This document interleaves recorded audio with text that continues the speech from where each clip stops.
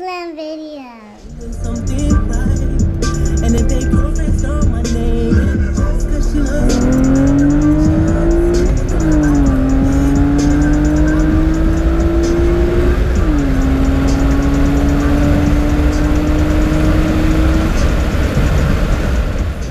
What is up, guys? Welcome back to HalferLand Performance, HalferLand Videos. If you're a return viewer, thank you so much. If you're not subscribed yet, please go ahead and do that. Hit the notification bell also.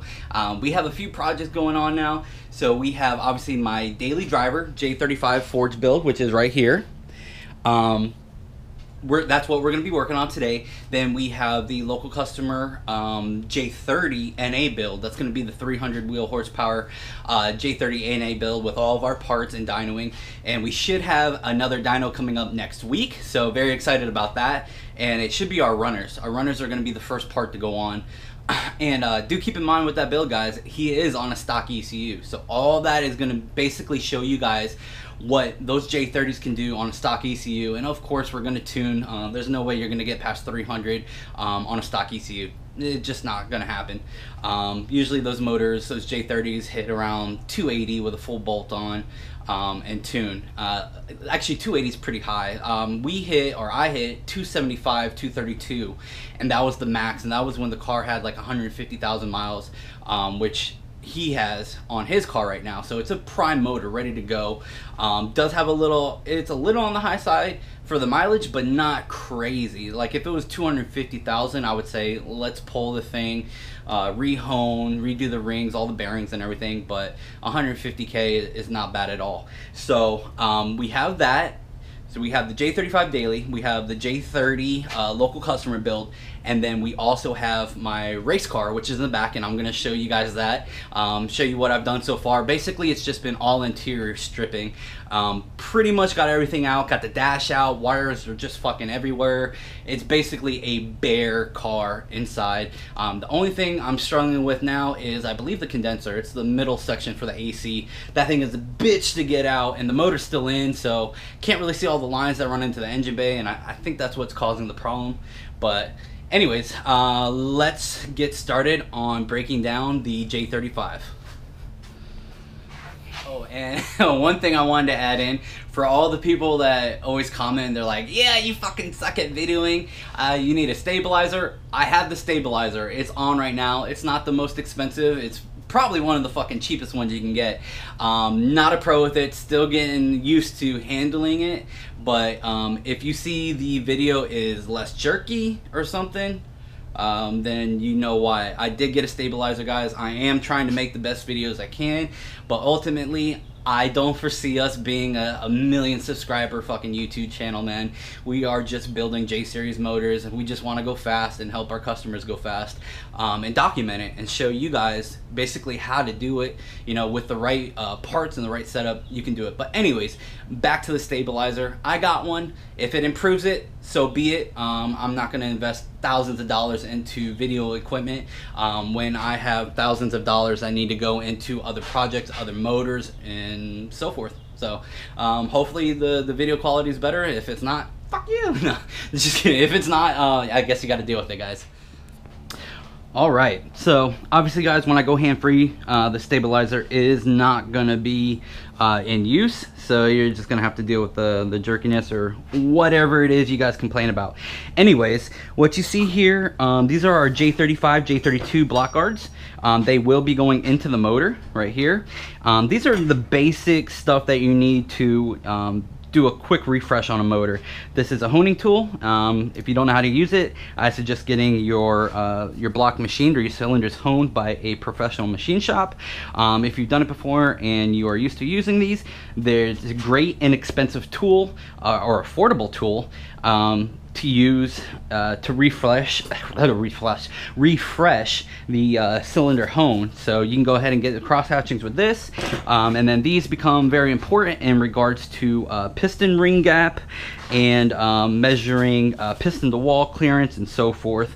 I also have a micrometer, and I will be getting that out. But anyways, our king bearings are in, so these are going to be our main bearings right here.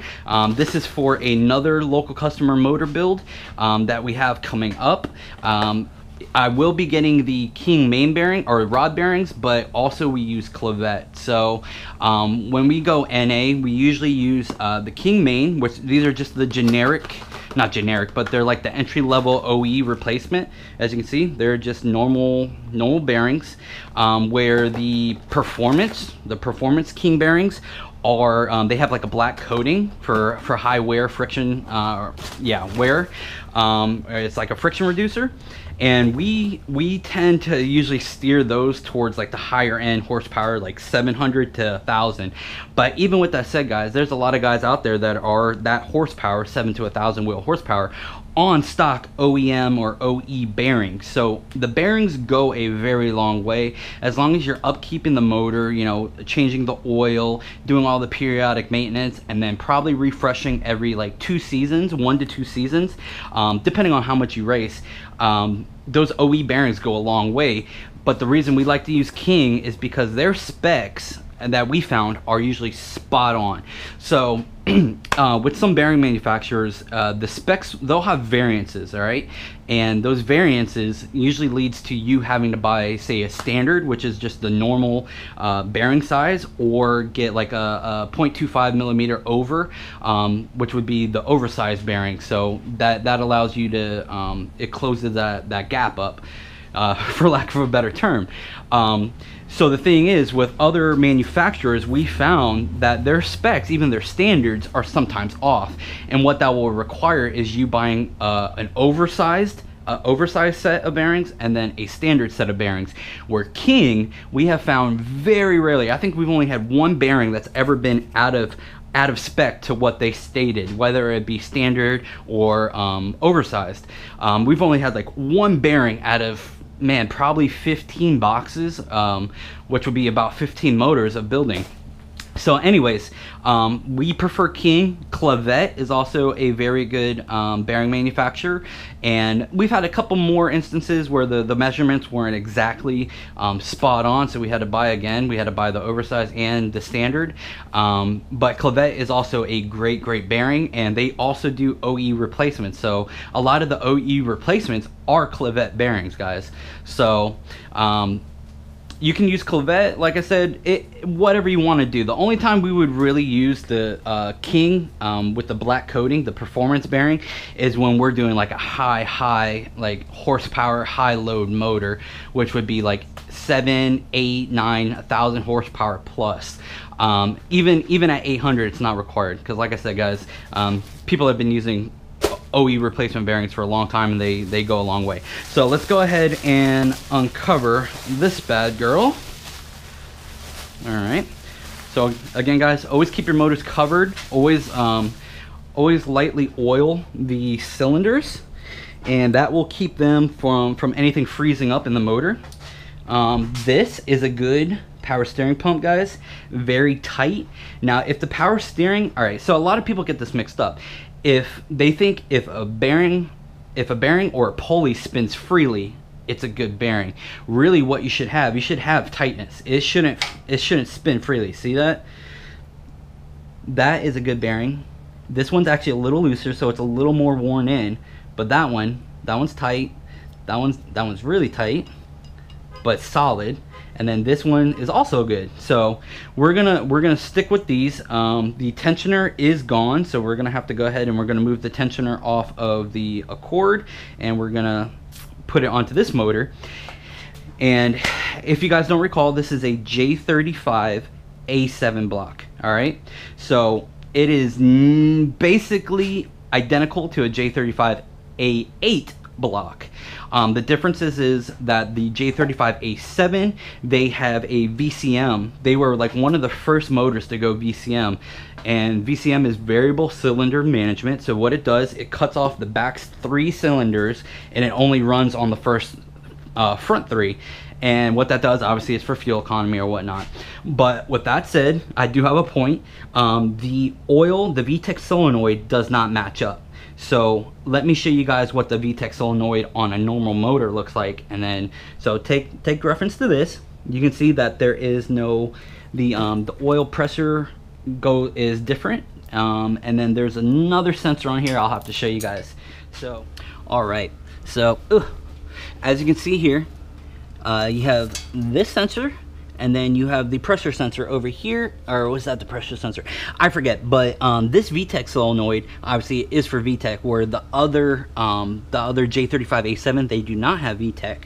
So it is missing actually 2 sensors. So there's one on the back over there, this wire right here, this one, and this one. So it's a 3-sensor VTEC solenoid.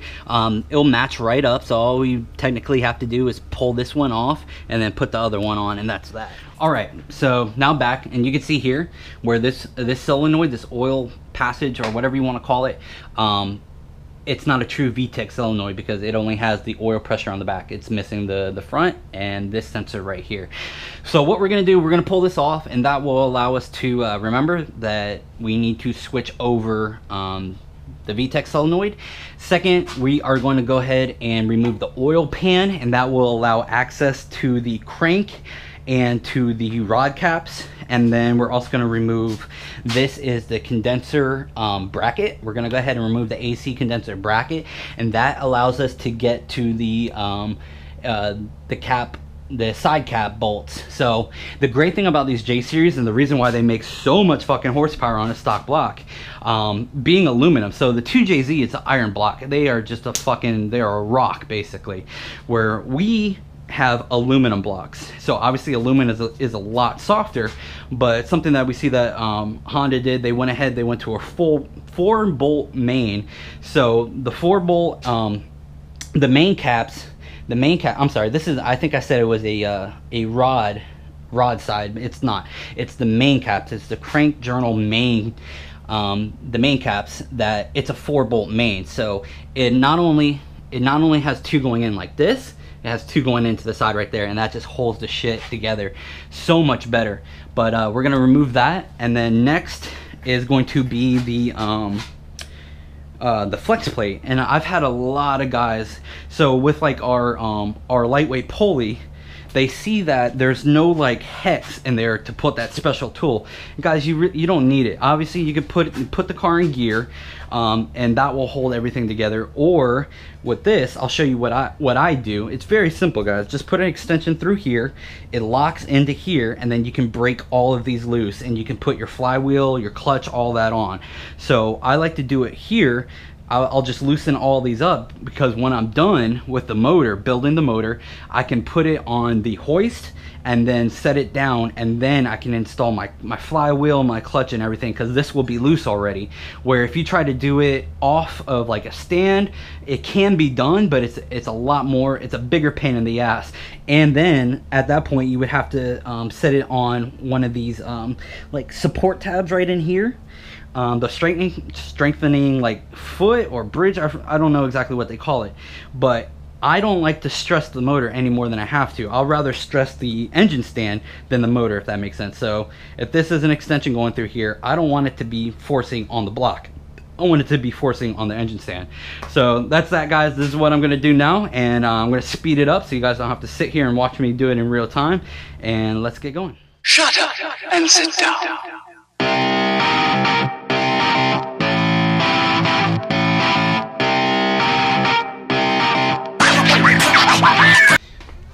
Well, as you guys saw there, don't be an idiot like me. I thought this motor was dry, but obviously it's not. So went to take the VTEC solenoid, or the oil solenoid, off, and obviously it fucking started leaking oil. So go ahead and drain your oil first before anything, guys, and then start working on the bottom end.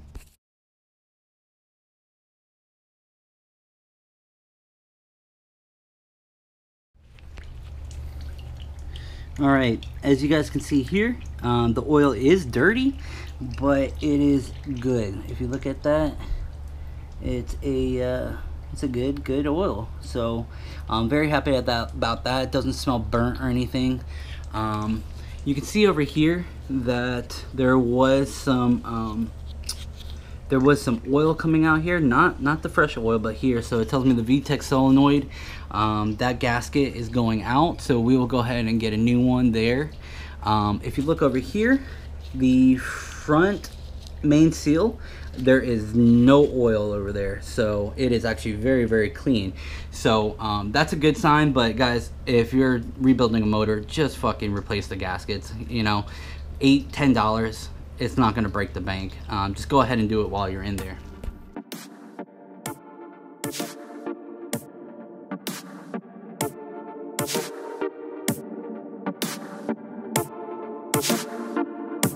But anyways, as I said before, the reason to take off the compressor bracket is to get to the side main bolts for the 4-bolt mains, so we can actually access all of them now, and that's what these bolts are, guys.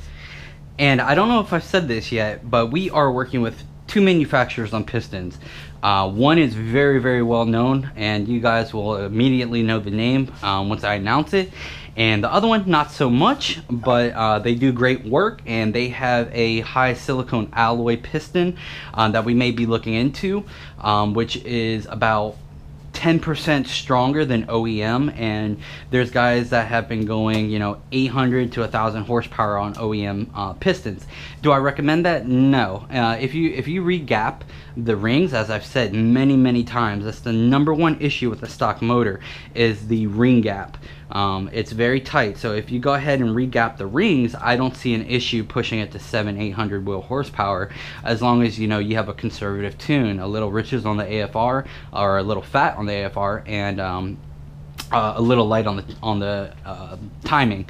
But a lot of misconception here is, I hear from a lot of guys that the J35, like the A7, the A3, they think that this is a flat piston. Really, it's not. It's actually a dished piston. So if you look here, I don't know how well you guys can see that, hopefully you can, but this is straight to the block, so that's the block deck height. So this is the block deck right here, and it's straight on there. I don't know if you guys can see it, but there's an air gap. These pistons are actually slightly dished, and I believe it's like 3 or 4 cc 3 or 4 cc dish to these pistons. And this motor stock is a 10-to-1 compression. Our heads are already decked, and that would bring our compression up to 10.5–1, and I think that's damn near perfect for a daily driver, what I'm trying to do. The J32 that's in the car now is 11.2–1 compression, on the higher side from what a lot of people think. And a lot of that misconception comes from the older times where gasoline, you know, we didn't have access to pump E85. Even then, the 93 pump back then was not what the 93 pump is today. It was of lesser quality. But then again, you also run into a lot of the additives in common day fuels today. So a lot of people say, you know, oh, it's less or whatever. But anyways, in my opinion, the fuel is much better these days, especially E85 and the knock resistance. So with that said, guys, I've been asked this a couple of times too. What do you prefer to run on like a turbo motor? And for me, I prefer to run, you know, 10–11–1. If I was going a straight race motor, honestly guys, I would probably go 12–12.5–1. But again, that is full forged parts, fucking forged pistons, forged crank. Our crank's already forged from the factory, but forged rods. So it would basically be a belt motor running that compression, and I wouldn't have any issues with it because I was running 11.2–1 on that motor. And guys, again, don't get it twisted. That motor didn't fucking get hurt because of any tuning, any building, anything like that. Everything was worked out, all the kinks, it was running beautifully. And the stupid oil cooler line, literally the oil cooler line ripped, it leaked out all the oil, and the motor is definitely hurt internally. But it was still driving, still running. I can go start it right now if I wanted to. So the reason I parked is because I didn't want to hurt the motor anymore. All the internals should still be good. Obviously, I'm going to look for hot spots on the crank or the rods. But if they check out, literally 90% of that motor is salvageable. So I didn't want to continue to drive it and hurt it because I just don't want to do that. I don't want a big, expensive, heavy paperweight. I'm done with that. So let's get back to what we were doing. Alright, so we got the compressor bracket off, we got the VTEC solenoid off, You can see right here, the gasket felt good. It felt, it still was elastic or rubbery. Wasn't super hard. It was still pliable. So I'm not sure why it was leaking here. Maybe somebody replaced it before. They torqued it down too much and then it started seeping through. But that's that. Again, guys, gonna go ahead and replace it anyways. So it's not a big deal. But right now, let me show you what I was talking about with the flex plate. So this is how I get it off. Again, guys, an automatic transmission will have a flex plate, where a manual transmission will have a flywheel. All right, so what I did here, as you can see, I just went ahead and I stuck an extension through the flex plate, and it's resting on the engine stand. Then you go ahead and obviously you just go ahead and crack that bitch loose. And you will have to obviously rotate the crank over whenever you're going to the next one. And that does not sit flush. So let me get an extension on here because it's not flush. Long ass extensions. Get on her. Alright.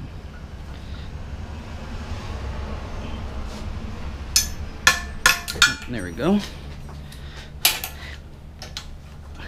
So that's it, guys. So you just do that, and then as you need to go up, you just pull the extension out, rotate the crank over, and keep doing that until it comes off or they're loose.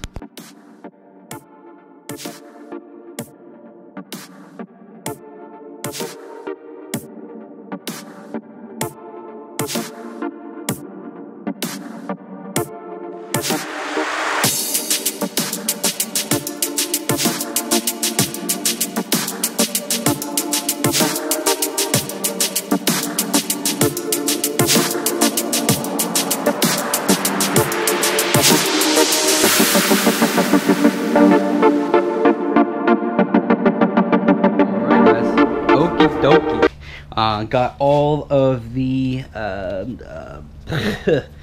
pressure plate, not pressure plate, torque plate, flex plate, damn. Alright, got all the flex plate bolts loosened up. As you can see here, it's loose, so I'm just gonna let it sit there until we are done doing what we need to do, till the motor's built. And then, like I said, once it's done, I get up on the hoist, I pull that off, put all the clutch, flywheel shit on. So now, oh, wanted to touch on this again, guys. I've said it multiple times in other videos, but what I do with this is I always, you see how I broke that loose right there? Usually whenever you tighten this and you use it to rotate the motor over, it will lock up. That pulley bolt, that crank pulley bolt will sometimes lock up. So what I use is a Loctite, basically an anti-seize. So I just put the anti-seize on the bolt, and then that allows you to spin the crank over and not lock it up. You can just really quick go to the reverse to loosen it, and just a really quick motion, just boom, just jam it like that, and it'll crack it loose again.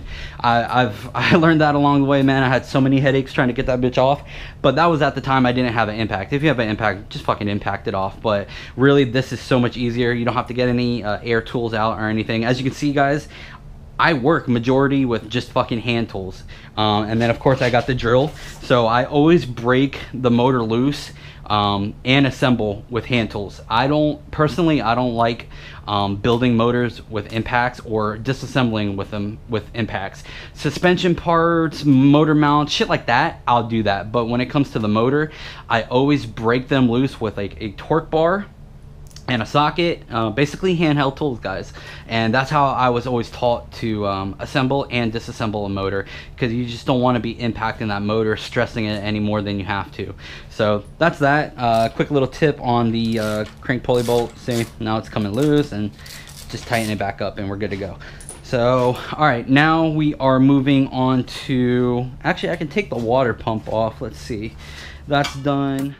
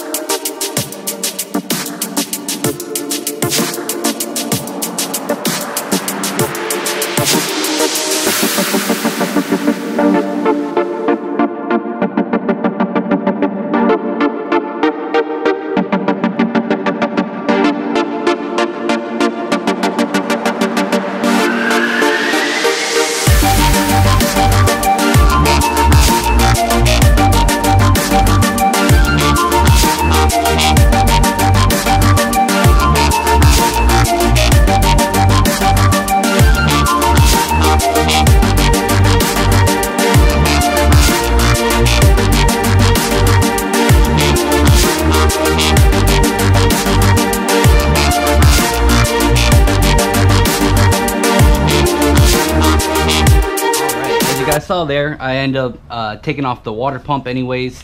Everything looked good, but I will need to get a new gasket, which I knew, for the water pump, because whenever they get old they do expand. Obviously with the water, they soak and they expand, so that gasket's no good. I'm just gonna get a new one there. As you saw here, I started loosening up all the oil pump bolts. We got one here, there,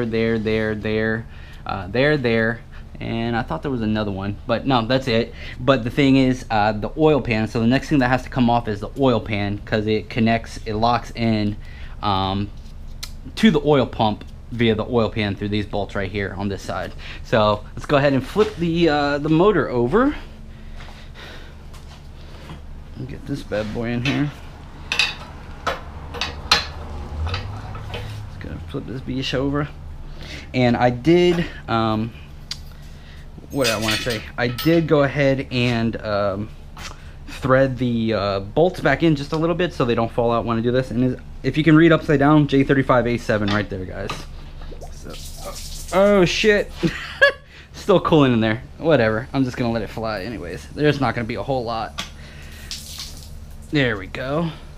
All right, so oil pan needs to come off. Ugh, sometimes that gets all flipped up. There we go. All right, so that's that, and I made a mess. What I do need to get, guys, if somebody wants to send me a fucking tray for the fluids, that would be amazing. That would be awesome. You would be the best subscriber in the fucking world. Because I always do this. I always fucking flip it over, and of course, there's always going to be some coolant left in the block. And then, of course, I forgot to fucking drain the oil like an idiot, because I thought the motor was fucking dry, but it's not.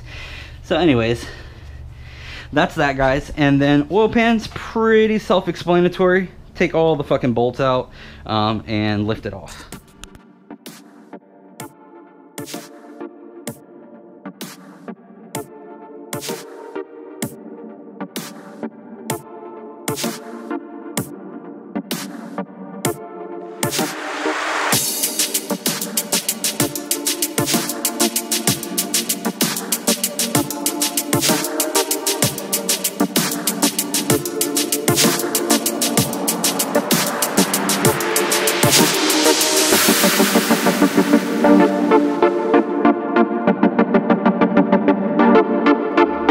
I'm not sure if you guys can see this right or well enough, but if you look down in here, right here in the bottom of the oil pan, I thought this might have been a shitload of bearing material, just due to like the bronze, almost brownish color. But looking closer at it, guys, I think this motor might have had a head gasket going out, because it's a milky consubstance. It's a milky consistency. It's not like oil. So and it's like dried up. So I really think this this motor had a had a head gasket going out because of the evidence in here. I don't see any bearing material whatsoever. I even checked the oil whenever we drained it, and there was nothing in it. So that's a good sign. Definitely the head gasket appears to have been failing. And another thing I wanted to add, guys, is I always leave the bolts in the oil pan, because they are different sizes. It's not very hard to differentiate which one goes where, because as you can see here, there's more material for the mating surface of the bolt, but it just makes it way easier, you know. Leave them in there. When you're ready to go, pull them out, because I am going to go ahead and I'm going to swap the oil pan from the J35a7 over here, because it already has the oil return, the turbo oil return bung on it, so I don't have to drill this pan, retap it or whatever. And this is a good pan, save it for another build or whatever. So we're good to go. I'm just going to set this aside, and then we are going to get moving. Now we got to remove the windage tray. We got to remove the windage tray, the oil pickup, and then we can get to the bearings.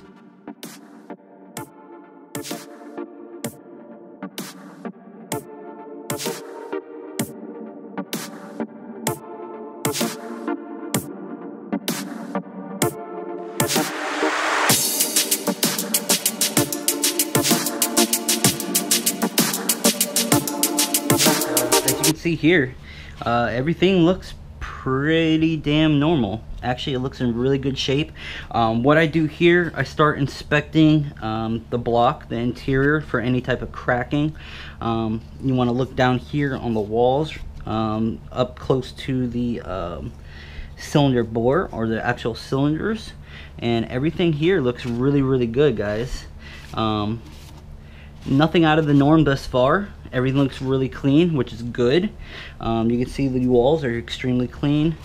Don't see any extreme heating on any of the rod caps, so that's a plus thus far. What we want to do now is go ahead and start removing the pistons, or the rod caps, and then we can bring the pistons out through the bottom. So you don't want to pull them out through the top, you push them through, and you don't want to bang them. Let me show you guys. So these are torqued on pretty good. If my memory serves me, it's around 30 to 40 or 50 pound-feet. So let's go ahead and crack them loose. So I always bring the rod cap up to the top to crack them, but when you're going to knock them out, you want the piston to be at basically top dead center for that cylinder. So go ahead and crack it loose. I go a little at a time, so you go about 45 degrees at a time is what I do, until they free up completely, and then you have the ability to spin them all the way off. That one's done, and that one's done. All right, so now take the drill, back them out all the way. All right, and sometimes, guys, these rod caps will not want to come out, so what you do, you bring the bolt out about halfway and you kind of rock it like that, and it will pull them out like this. Oh wow, I don't know if you guys can see that. That is a very clean bearing. Dude, this bearing's like fucking brand new.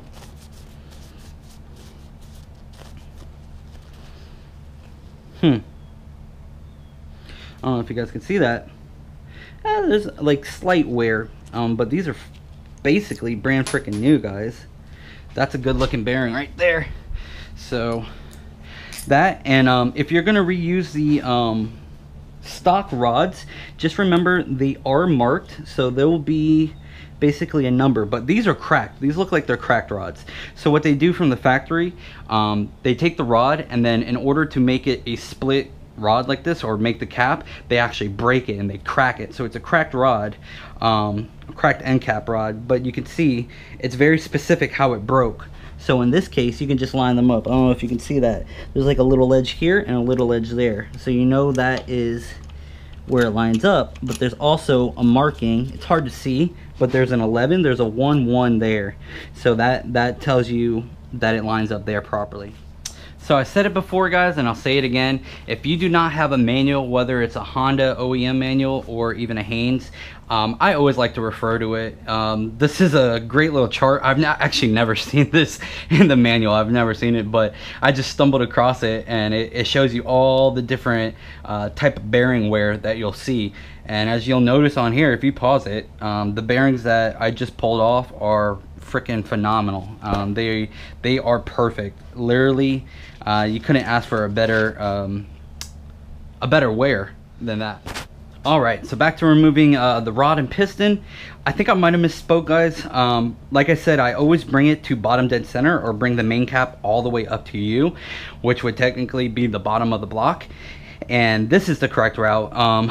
You get the rod off, you get the cap off, and always lay it out in the manner you're taking it out.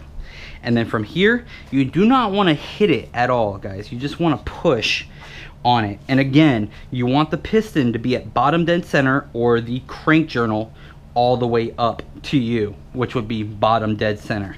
All right, so give it a little push, and I can feel it start coming out already. So we just push. All right, kind of got out of my hand there for a second. Bring the journal up, and then just keep pushing, guys, and it will start to pop out. Right, so at this point we have the piston almost all the way out, and if you need to, you can rotate the crank, being sure not to hit the rod. All right, just to get enough room for you to actually get in there and push the thing all the way down, because right now I'm struggling a little bit to get this bad boy out. It's past the first initial I think two piston rings, so it's not going to go back in. So just be, like I said before, guys, be mindful not to hit, you don't want to hit that journal. You don't want to affect this journal on this crank. So all right, so here you go. Just keep pushing, guys, and once you get enough room, you can actually start pulling on the piston a little bit, and there we go. Whoop, popped right on out. That was a pain. I think it might have been hydrolocked a little bit with oil, to be honest with you. I've never had that much issues. So looking at the bearing, let's look at this side. Guys, these bearings look amazing. Look at that. Beautiful cross hatching still on the rod side. Now, if you look here, guys, there is a little spot that it looks like some debris went through. I don't know if you can see it. 2 little notches right there. Looks like debris went through. You got a little bit of scraping. So not terrible, guys. This isn't bad at all. Like, this is, I would be very confident if it was just an NA motor, you know, with full bolt on, easily run another 100,000 200,000 miles with this bearing. The bearing's in great shape. I don't see any issues with it outside a few debris scrapings, and that's it. So I'm gonna go ahead, I'm gonna clean it off, and I'm gonna put the bearing back with its mate. Yeah, it looks really good. Looks really good. So anyways, and then to do this, guys, very easy. You just line the tangs up. So you got tang and tang, and you just kind of walk it in there, push it down, and set it down in there. Then you make sure they're even. And then, like I said before, you're gonna have 2 marks. I don't know if you can see them or not, where this side has none, this side has 2 faint white lines. I don't know if you can see it, but like I said before, they are cracked.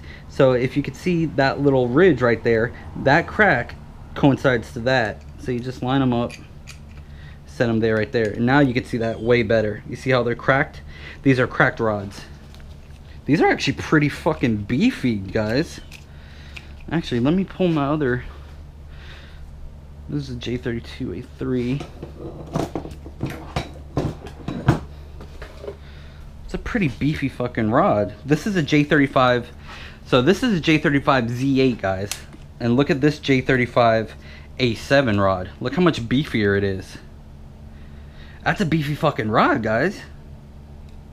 Wow. Wow. So if I had to say which rod I would go with, I would go with the fucking J35a7, guys. So this is very interesting. If you look at it, this is J35a7 on this side. This is J35Z8. Now look at the difference between those two. Look at that. You can literally fit the Z8 rod in between the J35a7. Look at the bottom of the rod. Look how much beefier it is, guys. That's very, very interesting. Huh. I need to get a J35a8 and see how they compare, because this is way beefier than this, which is very surprising. I wonder if this is the same rod in the J35a8, because we know that the J35a8s or the TLS rods are some of the strongest rods, but it appears that these are fucking beefy, guys. I mean, for an OEM rod, that's pretty fucking beefy. All right, so looking at these journal, guys, they look really, really good. I may still get it micro polished. Honestly, for what I'm trying to do, I'm just gonna go ahead, pull the crank, and have it micro polished at a local shop by us, who is actually basically a countrywide or nationwide renowned crank machinists basically. They machine a shitload of motorcycle parts, and I've had my crank machined or polished and machined and specced out by them before. But I'll do the specking because I have all the measurements and everything to make sure it's well within spec. But I will get those journals micro polished just to be safe. But looking at it, it looks really, really good. So next thing we're gonna do, we're gonna move on to cylinder. What is this? Cylinder number. It's 6, cylinder number 3. So it's 6, 3, 5, 2, 4, 1.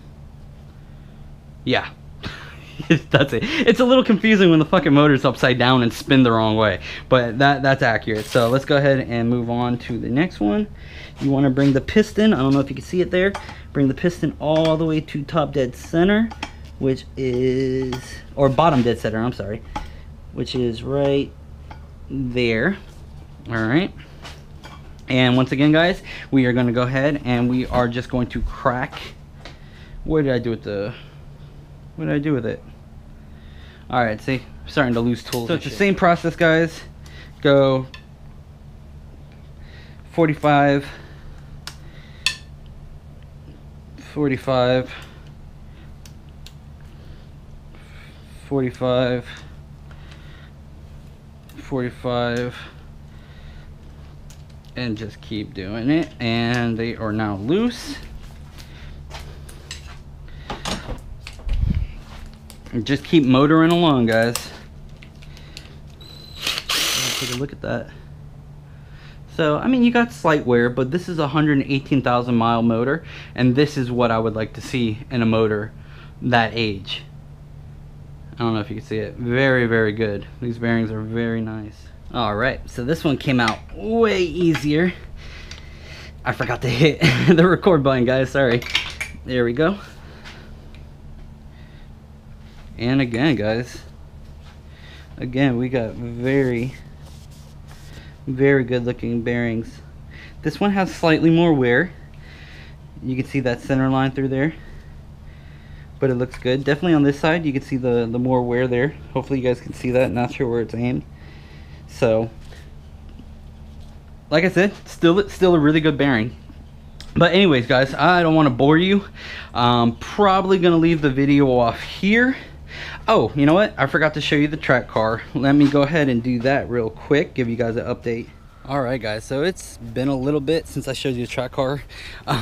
Never showed you the tarp. I put a little tarp here and it just did not do very good. Literally, the first day it was up, we had the worst freaking windstorm ever. But hopefully you guys can see this. We got all the trunk and everything out. It's a little dark, sorry, but guys, we got everything stripped out. The seats are gone. The back, we got the side panels off. Hold on, let me see if I can fix this. All right, that's a little better, but this is what we got going. So got these side panels out. You still can't see it. Trunk is absolutely gone. Speakers are out. Let's see here, headliner is out. Doors are there, and I think I'm going to cut the doors, but still leave some space for the windows to go there. And this is the front. As you can see, that is the AC. I believe it's the condenser, or it's the blower box, I forget. But anyways, that's all gone, and the cross section bar is out. I will be putting that back in, as it's a great stabilizer, or yeah, I guess stabilizer for the car, for the structural integrity, because it's actually those two pillars right there, it's actually supporting them. But that is the mess right here. It's just a cluster of fucking wires, so I gotta go through them and figure out what we're gonna do.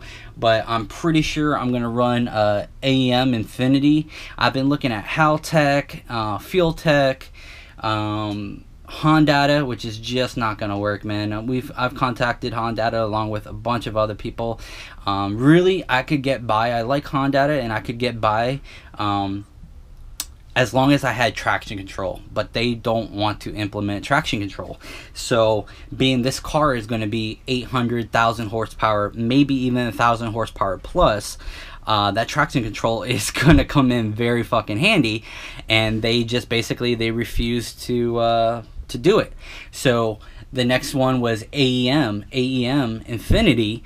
They actually have a direct plug-and-play ECU for our cars, so it plugs right in. Obviously, if you are a daily driver, you're not going to want that because you're going to lose radio, windows, all that shit, unless you can figure out how to program in the CAN features, because it is a CAN protocol system, and the AC and all that shit runs off a CAN. So if you can figure out how to do that, good for you. I am not that fucking guy. I am not a wizard at wiring and setting up ECUs and shit. I know how to do the basics, and I know how to get it running, and I know how to tune, but when it comes to specific wiring, the AEM is going to be a learning curve for me, just because I've never really had to do it. I've done mostly HONDATA and KTUNER, and that was it. Or KTUNER,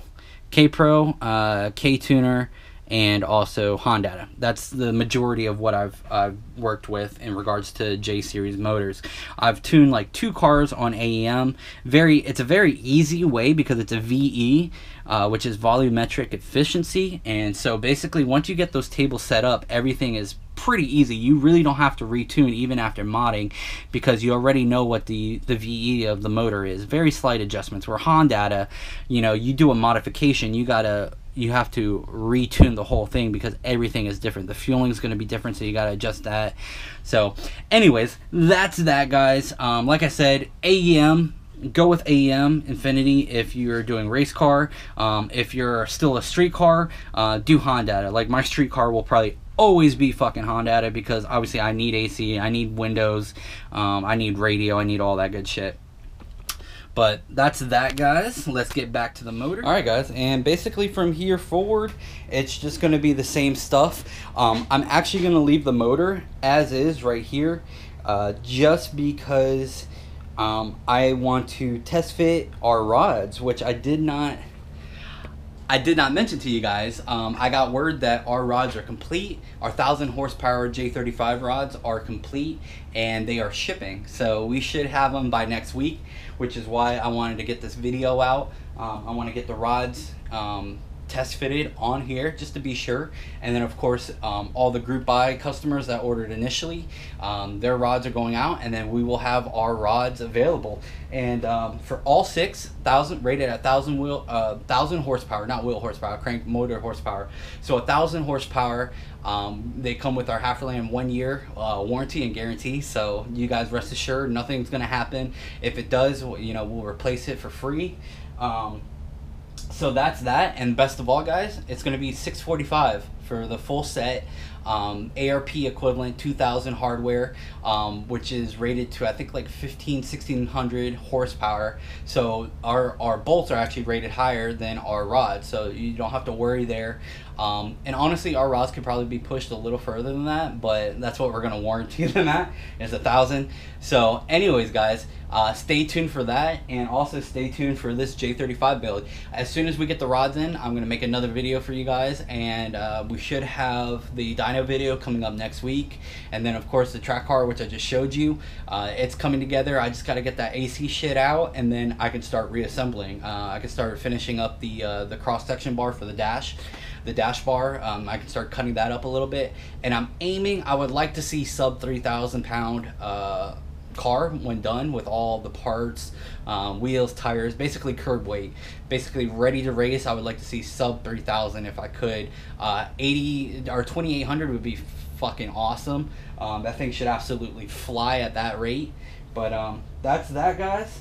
Hope this video was informational or informative, and I hope you get something out of it. Like I said before, please like, sub. If you're already subscribed, please go ahead, hit that notification bell so you can be alerted to any new videos, because I am kind of sporadic, working HalferLand Performance, then I work my 9 to 5, then I have this build, family, all that shit. So my videos are kind of sporadic, and I am going to work on trying to get one video out a week at least, but I just don't like fluff content, if you know what I mean. I don't like a video just to make a video like some YouTubers. They'll just make a video about fucking anything. Oh, I went to the store. That's not me. If I'm not working on something or there's something I can't show you guys that will help you, I'm probably not going to make a video, so please bear with me, guys. I am just a normal fucking guy trying to make a business out of